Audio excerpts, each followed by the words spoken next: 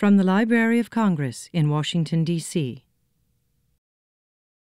My name is Ned Martell. I'm the editor of the Style section of the Washington Post, and the Post is proud to be a charter sponsor of the festival. And every year, Maria Rana, who helps organize the whole affair, chooses one of us from the Post and a writer, and it's like this big Yenta matchmaking us, and I always figure out what's the connection that she saw. And sure enough, in Julia's biography, it's clear that she's spent a lot of time in magazines like I did in New York, and she worked in the copy departments. And as an editor at a magazine, I know that the copy editors respect standards in this unique way and perfect sentences for all these writers who are far-flung and put together this package. And they have a sort of interior life that is always well known to those in the office, but they don't quite share readily. So it makes perfect sense that in 2002, when Julia's 3 Junes came out, it emerged as a fully formed novel, her first, and won the National Book Award, and led to an amazing literary career that we're still enjoying, and welcoming new readers to it every year, as this year with her publication of The Widower's Tale. So without hesitation, I invite you to welcome with me Julia Glass.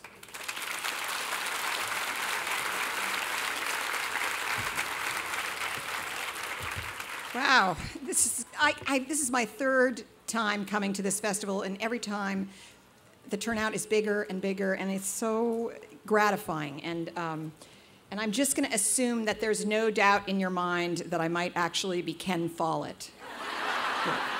Okay. I also want to say that it should have been obvious to Ned, that the reason that he was picked to introduce me is that we're both so stylish. Wow, you know, this is obvious to you, I'm sure, but we writers are readers too, and one of the things that's so fun about this event is that we get to meet and listen to some of our favorite writers as well. I got to listen to Suzanne Collins this morning. My son and I are, you know, who isn't, big fans of the Hunger Games series. And this morning at breakfast, Rosemary Wells came up to me and wanted to meet me, and I was just like, oh my God, the Bunny Planet! And you know, I have read her books so many times to both of my sons when they were small, and so we are thrilled to be here with the other writers, but mostly to see that there are still so many readers in the world. Well, I'm a little cross-eyed because I'm actually smack in the middle of a book tour for my brand new novel, which came out 2 weeks ago, called The Widower's Tale. And I can tell you now, thank you, that the #1 question I'm getting from early readers is this one. Where in the world did I come up with my latest protagonist, this cranky, eloquent, vital, virile, romantic, snobbish, mildly chauvinistic, politically irreverent, retired male librarian? And he's not based on Dr. Billington. So. Anyway, that is the kind of question that I most like hearing, because every story I create begins with a single character. If you, the reader, can't fully enter the mind and soul of my protagonists, you don't have to like them necessarily, at least not to begin with, you're not going to like my books. And when I get a bad review, I can always tell it's because the reviewer just couldn't stand my characters. Often, the character's personality comes into focus first. That was the case with Fenno MacLeod in my first novel, 3 Junes. A good heart and a keen mind, shrouded by fear and emotional inhibition. True also with Greenie Duquette, the pastry chef who takes center stage in my second novel, The Whole World Over. I wanted to write about a woman whose confidence and gusto for life define her weaknesses as well as her strengths. But sometimes a character comes to me with a predicament more than a personality. As the novelist John Dufresne likes to say, fiction is only about trouble. Without trouble, you've got no tension, no suspense, and in fact, no story. Trouble may come from inside the character, the urge to go to sea, a disturbing childhood memory, or even a disease. Or trouble might come from outside the character. The child she gave up for adoption tracks her down.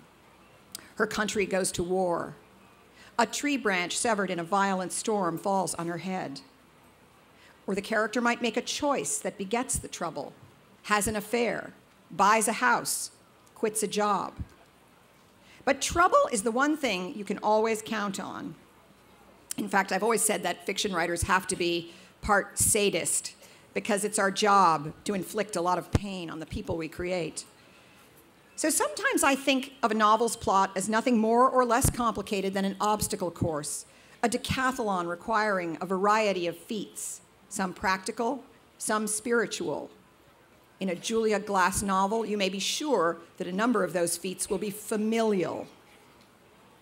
The lucky individual who gets to run this course is always my first and most important character, who will come to me unexpectedly when I'm mindlessly rolling along in my everyday groove, showering, shopping, driving, cooking, getting the kids to school, the garbage on the street, the groceries in the fridge. From that character sprout other characters, parents, children, colleagues, neighbors, and even pets. The story of this one individual grows the way a sapling becomes a tree. The trunk widens, the bark thickens, limbs proliferate, bearing leaves and flowers and then fruit. Squirrels and birds move in. The occasional cat prowls through in search of a meal. Each of my novels, by the time I'm finished, feels like a complete and self-sustaining cosmos, but I never forget the seed, that one character who seeped into my consciousness. I may even remember precisely when it happened. Percival Darling, the eponymous hero of The Widower's Tale, I have to say, I love that word eponymous. It sounds like a creature from Greek mythology, like a cross between an elephant and a Shetland pony or something. I love that word, eponymous. So Percival Darling came to me on a late winter's night in January 2005. After 24 years of living in New York City, a fellowship had lured me north, along with my family, to my native Massachusetts. My parents were still living in the house where I'd lived from age 9 through all of my college summers, and I decided to rent another house nearby. By happenstance, it was the former home of my best friend from junior high school. Its rooms and sprawling lawns, familiar to me in a general way, but now, 3 decades and many occupants later, completely strange. So there was a very surreal quality to this move. So there I was, after more than a quarter century's residence elsewhere, living again in my childhood town, a place that's astonishingly rural for a community just half an hour's drive from Boston, where houses, both historic and modern, are sheltered by thick woods or command sweeping views of pastures and placid ponds. When I was young, it was home to a lot of what I'd call barefoot intellectuals, absent-minded Ivy League professors, modernist architects, quasi-hippie lawyers and doctors, married to trust fund origami artists. Years later, through my frequent but brief holiday visits, the town had always seemed reassuringly unchanged, though I was aware that the real estate prices had soared, and if I looked closely, I noticed how many of the rustic, crooked edges on the landscape had been straightened, how the patina of things once left to the anarchy of time and weather had been scrubbed and polished. A few fine but unpretentious houses appeared to have sprouted stone pillars at the entrance to their long driveways, and the Victorian town library, where I'd spent hours as an underpaid page, a building both stately and frumpy, had received a Disney-esque makeover from a renowned architect. Tumbled stone walls had been disciplined. Trees that once formed shaggy tunnels above the roads had been tamed. Some of those roads, once narrow and chaotically potholed, were wider and smoother now. But not until I lived there full-time as an adult, shopping and picking up my mail at the quaintly antique post office, as a parent with children in the local schools, did I see how much more had changed. The social zeitgeist of the town, due to its pumped-up wealth, seem to have become simultaneously more liberal and more conservative. The politically correct idealism of raw milk cooperatives, hot yoga classes, and composting workshops, in direct contradiction to 4,000 square foot houses and gas-guzzling SUVs. Taking my children to birthday parties, I discovered, deep in the woods, new developments of houses that looked like country clubs, complete with in-ground sprinkler systems and video surveillance cameras, with signs on the lawn reading, "Save Darfur." These people clearly wanted to have their cake and save the planet too. No longer did local teens shovel snow or plant grass. Instead, platoons of Hispanic workers shuttled back and forth on flatbed trucks with squadrons of lawn equipment. Some of the changes I saw were simply a sign of the times, but some of them felt like a sign of a decadence portending a fall. Here's something that particularly amused and annoyed me. The abundant wildlife attracted to the ample woods and swamps, which back in my childhood was taken for granted as something to celebrate, had become, to many new residents, pure nuisance. The deer that dependably ate all the tulips, if you were foolish enough to plant tulips, the raccoons that would raid your garbage cans, the barn swallows that, having set up house in an open shed, would dive bomb your dog and your car and your children once their fledglings were hatched. The fisher cats that would snatch any house cats left out after dark. A new neighbor of my parents complained that wild turkeys enjoying the warm tarmac in front of her garage were constantly preventing her from parking. And at one town meeting while I was there, dog owners lobbied to have horses barred from the town's miles of conservation trails. What if the horses stepped on their dogs? Or what if, heaven forbid, their dogs should eat the manure? I began to feel vaguely offended, as if I owned the town, as if its citizens had any obligation to preserve the place as I had known it, my personal snow globe of lazy days reading in unkempt hayfields, surrounded by Joni Mitchell songs, rotary lawnmowers, rusted Volvos, the reassuring self-righteousness of Eugene McCarthy-era outrage that typified the views of most of the residents back then. Except, I might add, for my parents, the token old-world Republicans whose contrarian views kept me thoroughly and appropriately embarrassed throughout my teens. But when I was 11 or so in the late 1960s, a perfectly stenciled peace sign, 2 stories high, appeared on the side of a barn. So there I was, having lived in this familiar yet disturbingly different town for 5 months when a spectacular blizzard hit. It snowed for a day and a night and most of another day.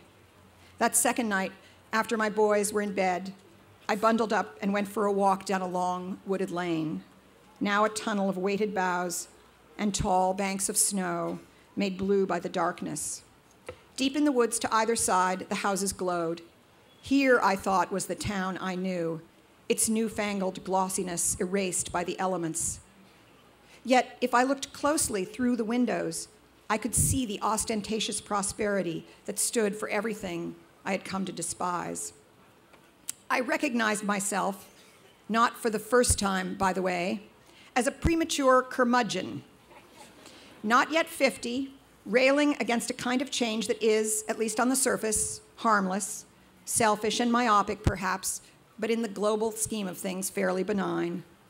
I stood still in the middle of the road, glaring into a blindingly well-lit, far too large, granite-appointed kitchen, and I imagined a cantankerous, fossilized old-timer, a man who can no longer tolerate how fast the world is changing around him, mostly because it's leaving him behind.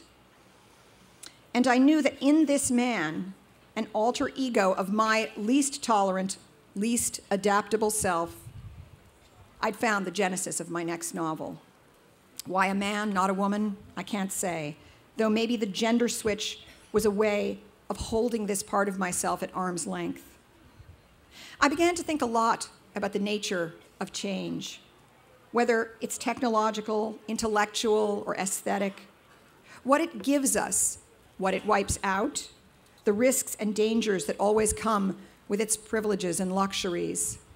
I thought, too, about the subtle evolution that takes place when our youthful selves, who yearn for change, who can't find or make change fast enough, turn a corner and begin to fear it. When does progress begin to resemble entropy, a threat to civilization as we know it? Eventually, this chain of daydreaming led me to conceive of the novel's second most important character, Percy's grandson, Robert, a 20-year-old pre-med student who becomes involved with a group of bold but naive environmental activists. Within days of dreaming up Percy, the title of the novel came to me as well. I'd call it Everything Must Change. In the end, I changed my mind about that, but never about Percy. The tree that night on that road in my beloved but irreversibly altered hometown had begun to grow. And now I want to say a little bit about fiction in general and the heroes that fiction contains. Rumors about the death of fiction, the end of the novel, have become so common that they're tiresome. But it's true that one day we could wake up and find that nobody we know bothers to pick up stories anymore, or even download them onto a screen. I actually have a friend who told me that he read Anna Karenina in 2 different translations on his iPhone this past summer. Blew my mind. I think one of those Russian names would take up the entire screen. Maybe we'll feel a vague nostalgia for novels and short stories, and for poetry too, the way you might feel nostalgic for cars of the 1950s, or drive-in theaters, or Polaroid cameras, or, as writers sometimes do, for typewriters.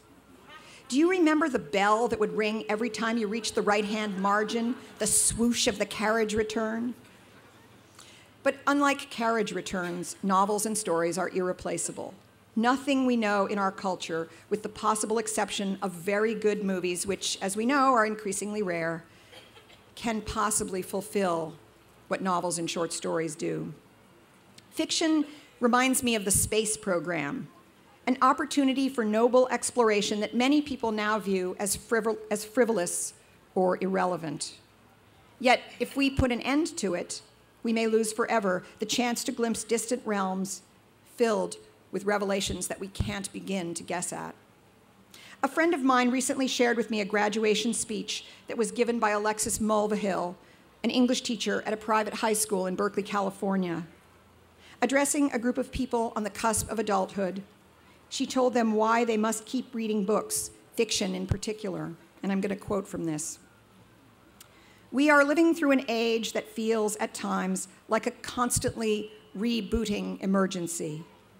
Things are dire, and then oil spills and earthquakes happen, pushing us into a new, more horrifying sense of dire. Was it always this way? I'm not sure. Maybe this is a new awful, or maybe it isn't. But I know for sure that as you move through your life, our world will call to you, will require time and effort and compassion and ingenuity from you. Some of you will go to work for Doctors Without Borders, and some of you will work on climate change issues, and some of you will become lawyers who help people in need fight a system that seems set against them. Some of you will raise children, or teach, or paint, or own a shop, and that will be the way you position yourself between vulnerability and chaos. No matter what you do with your life and your talents, however, you will need to cultivate compassion, to open yourselves to people who need you, even if they are all the way across this great wide world. To be a citizen of this world with any chance of being productive, or at least maintaining your sanity, you will need to practice empathy and intellectual imagination. The reading of literature will help you with this because it speaks straight to the heart of your life and to the lives of everyone else around you. Reading is an opportunity for the purest possible compassion, a chance to channel another life, another place, another time, another soul. A novel is like a portable church, an opportunity for passion and compassion, for community, for communion, confession, reflection, redemption, elevation, revelation. Novels are centers of feeling and nerve, They are performers of our highest humanity. You will need this opportunity to practice the way the world will be. In closing, I'd like to read you part of an email I received from a friend of mine who read my new novel, a man in his 30s. Dear Julie, you've written another marvelous book with the coolest 70-year-old I have ever encountered in fiction. He skinny dips, he flirts when shopping for bathing suits. He is indifferent to the charm of toddlers. His story, his tale, shows life as funny, tragic, confounding, joyful, regretful, hopeful, ordinary, and even magical. In other words, life as it really is. Percy is my hero, and if he were gay and I were single, I'd be asking you for his phone number. That's the greatest, when somebody wants a phone number for an email for your characters. By the end of the book, I marveled at how many people his special combo of archness and warmth had touched. I can see Percy now, swimming across the harbor in the September sun. I know that despite his recent trials, he swims with some sense of satisfaction that he's done his best. I can only hope that I'll be doing something similar at 71. I said earlier in this talk that what I always hope is that you, the reader, will be able to fully enter my characters, but really, it's the other way around. What I want is for my characters to fully enter you. When the heroes I create become heroes to my readers, I know I've done my job. I've enlarged my readers' vision of themselves, magnified the way they see themselves in a world that is as fragile and tender as it can be brutal and frightening, inspired them to leap their own hurdles and live as gracefully as they possibly can with whatever changes come their way. Thank you.